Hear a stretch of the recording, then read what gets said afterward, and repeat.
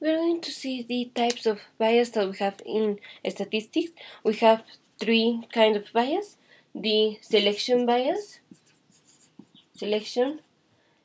bias that have to do with selection. Then bias that have to do with the procedure. And at the end, bias that have to do with the interpretation. In the selection bias, we have sample bias, sampling or sample bias. In procedure bias, we have measurement bias, expert expectancy,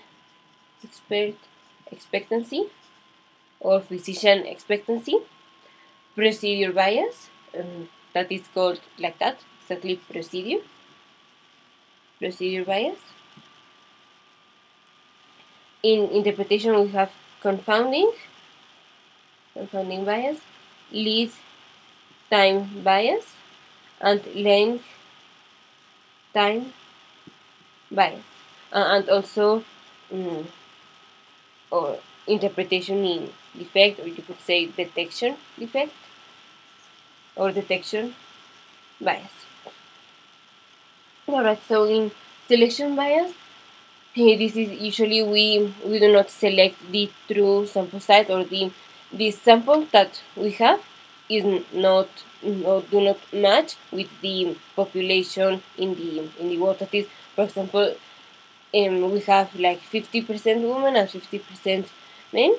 If our sample has only 30% women and 70% men, then we will have a bias and say that, for example, we give the drug and we say the drug works better in the men population than in the women, and it is not that the drug works better in men population, just that more men have the drug, and for that we have more positive results, or more results in favor of the drug, because we give it to more man patients, and that is because our sample size is not matching to the population.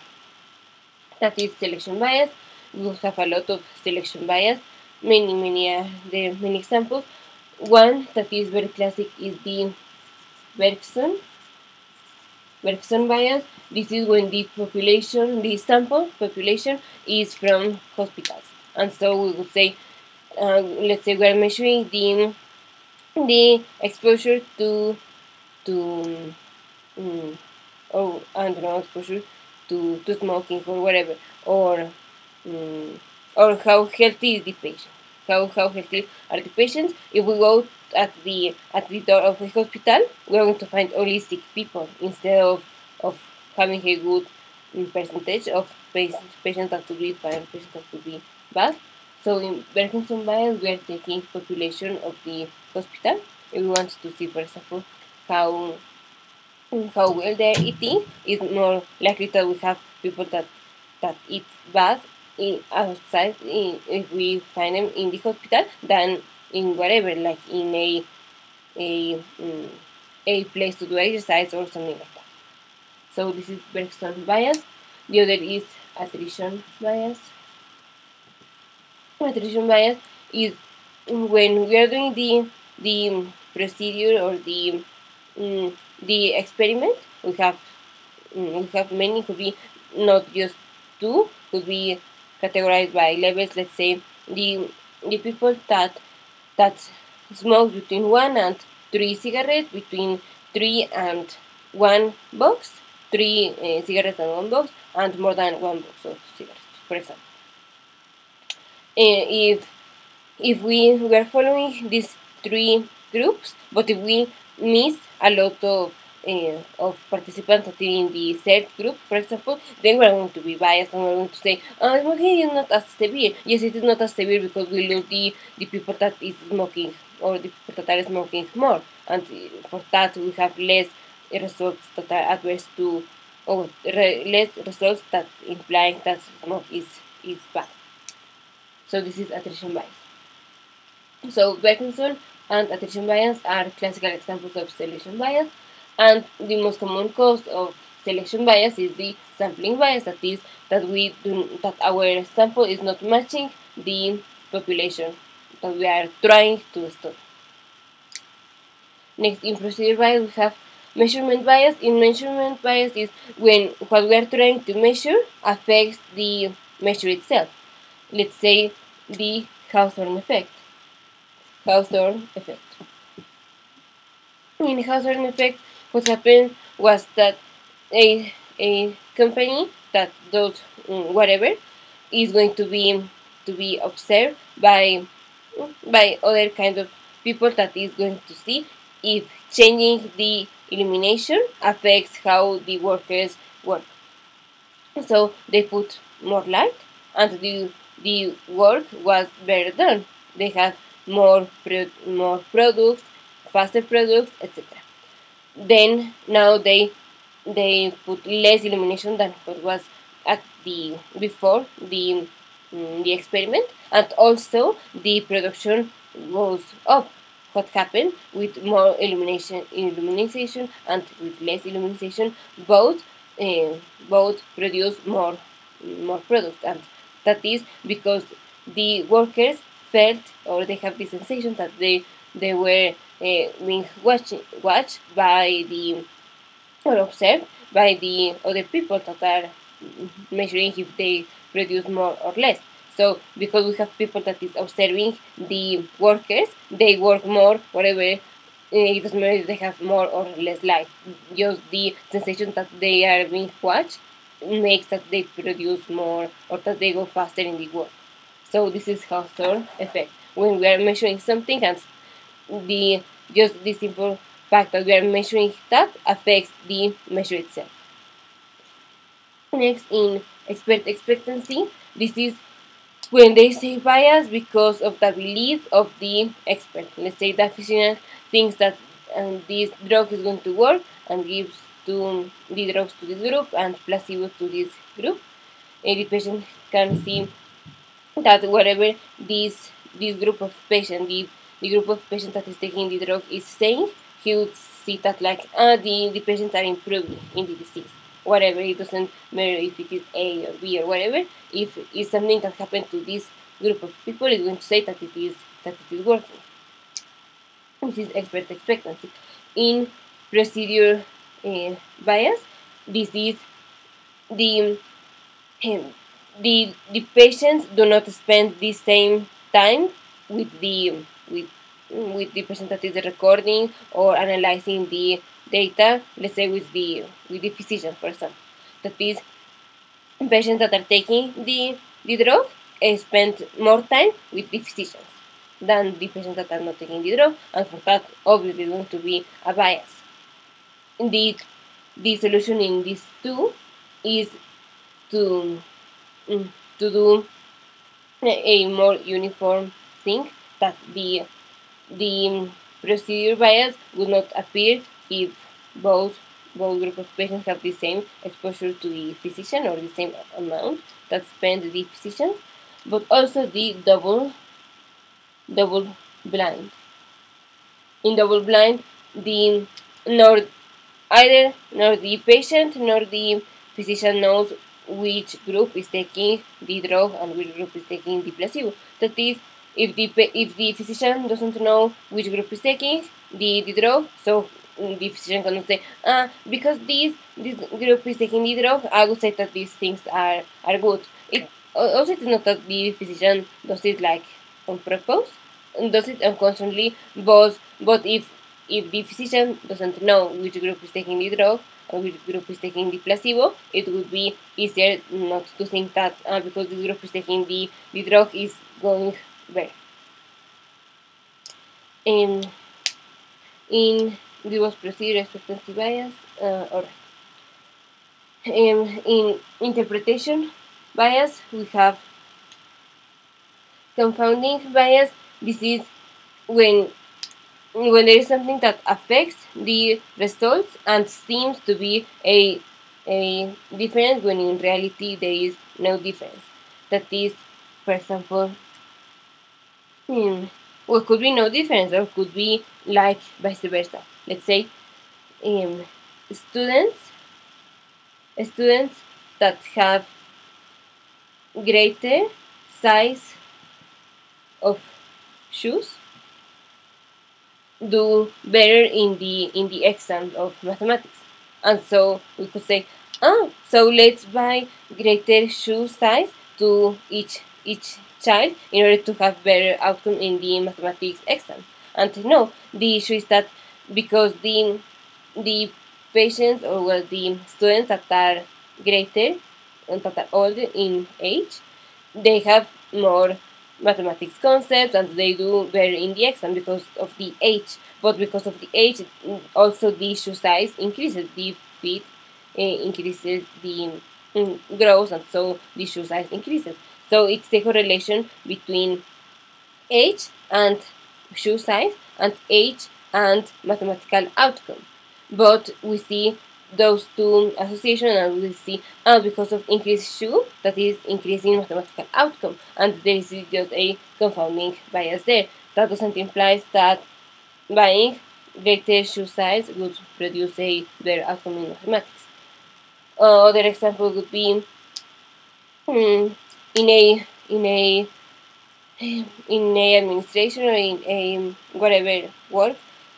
In that place, they are measuring the time that the workers spend outside the grocery, for example, and they found that the people that have lung cancer, or at the end of 5 years have lung cancer, expended more time outside the grocery, and so they could say, expending more time outside the grocery produces lung cancer, and no, that's not true. The issue is that the people that expended more time outside the grocery was because they were smoking, and so because they smoked, so they got lung cancer, for example.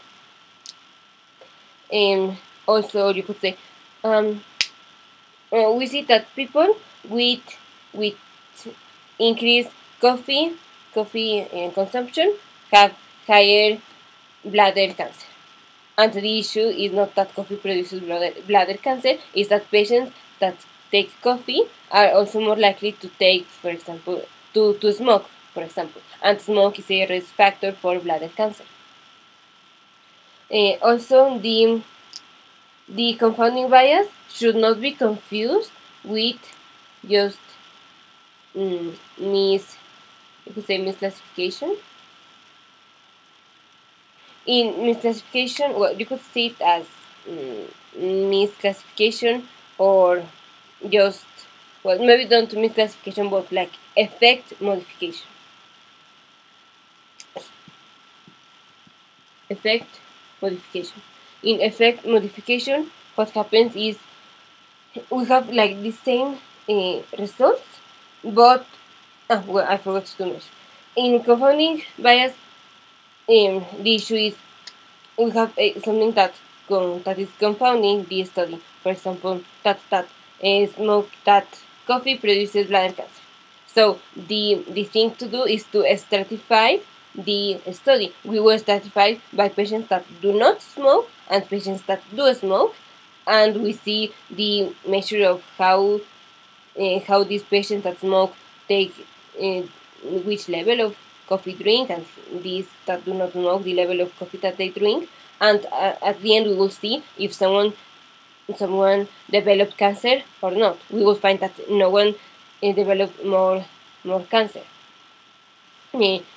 because of the coffee. Yes, the people that smoke will have more cancer, but not the people that take more coffee. That is, if we stratify just by coffee, we will not see that. That is, we will see that the patients that take, let's say we will have 10 people that take a lot of coffee but do not smoke, and 10 people that take a lot of coffee and they do smoke. Then another group that take just little coffee and smoke, and little coffee and do not smoke. And like that we will go. And we will see that among these patients, there will be no difference in cancer. Yes, all these will have more cancer because all these smoke, but they will have no cancer in the extreme because they do not smoke. But among these, or well, yes, obviously they will have some cancer. But among the people that take a lot of coffee and people that do not take a lot of coffee and both smoke, we would not see difference in bladder cancer. And here patients, well, that's, well, no smoke and a lot of coffee, and no smoke and little coffee, they do not have more cancer or less cancer. So stratification is the order to see if we have confounding bias. Now, in effect modification is exactly the same thing, that it looks like we have a confounding parameter, but when we do the stratification, we see that really there is a difference between, let's say that in coffee, we see that among patients that smoke, yes, coffee increases the cancer outcome, and in people that do not smoke, coffee increases the cancer outcome. So we do a stratification, and if we continue to have the difference in cancer, this is effect modification, and it is not a bias, but it's something that should be described. And so be careful with not confounding effect modification, that is not a bias, with confounding bias. In lead time bias, we have we are confusing the survival expectancy with the time after detection of the disease. Time after detection. That is, if we have a screening method, let's say for breast cancer, and usually after the screening method, we find the cancer, and the life expectancy is 5 years after this.